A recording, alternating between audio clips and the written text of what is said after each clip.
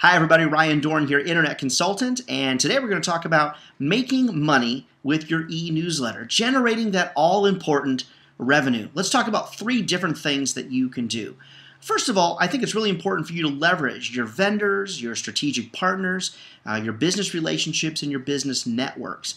All of those people that you have business relationships with would love to have access to your customers. But how do you do that in a way that protects your customers? Well, actually, it's pretty easy and you can make money with it, and that is including those folks in your e-newsletter. Perhaps they'd like their logo included. Perhaps they have a special offer that they'd like sent out. Perhaps they have something special that's happening, an event or a special promotion. Including them in your marketing e-newsletter as a sponsor is a great way to get them involved, give them access to your customers, and still maintain a really good relationship with your customers. Now, a lot of folks will say, hey Ryan, how much do I charge for that? Well, it's really kind of hard to say, but a general rule in most industries is that you can charge somewhere between $100 and $150 per thousand, meaning that if you have 2,000 individuals that you're sending your e-newsletter out to, you can charge around $100 per thousand. So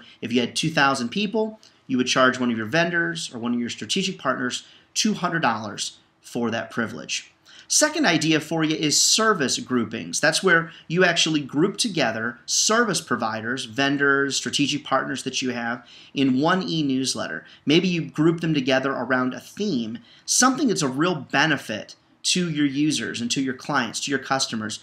Grouping those service providers sort of makes you a resource to your customers, and in that circumstance, it really puts you in a very, very good light. Third thing for you to think about is custom content. See, you have the ability to generate content for other people, for other vendors, for other businesses, and then you have a conduit for that information to be pushed out. So let's just say, for example, that you have a business partner that needs a press release written. Perhaps you and your marketing team can write that press release, provide some custom content, maybe some photography, etc., and then you can include that as a sponsor in your e-newsletter. You know, see, today we have to be really creative, and when it comes to revenue generation, there's one quick and easy way that advertisers, consumers, clients, and your strategic partners will understand. That one way is e-newsletters. I'm Ryan Dohrn, your Internet Consultant. We'll see you next time a little bit further down the information superhighway.